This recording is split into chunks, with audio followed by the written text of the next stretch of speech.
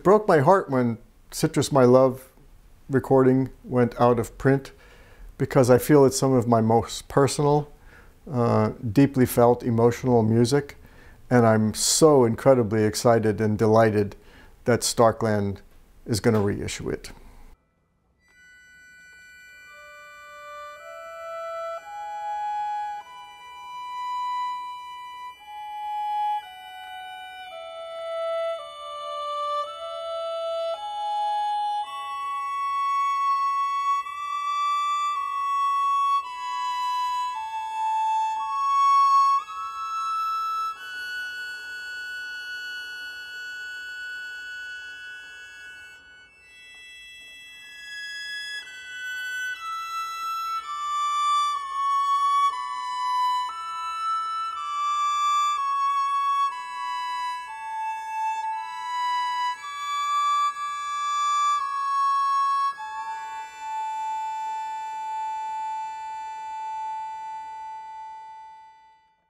In 1990, when the album came out, Citrus My Love, I remember listening to it back and thinking, wow, this music is really dark.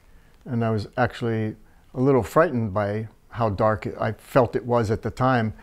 I listened to it recently several times, and it doesn't sound dark to me now so much as solemn, introspective, and incredibly personal.